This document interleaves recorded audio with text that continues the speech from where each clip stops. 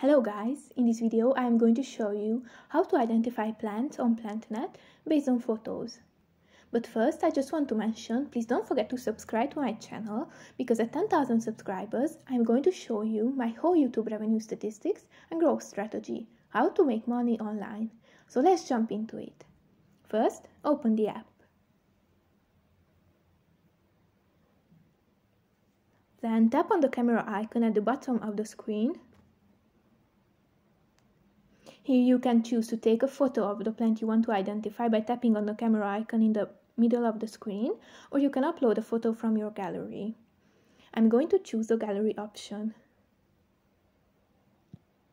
Tap on the photo you want to identify. Here you have to choose which part of the plant is depicted in the photo. I'm going to tap on the flower because it's the flower. Here you can see the results. They are in descending order based on the probability of being the right species.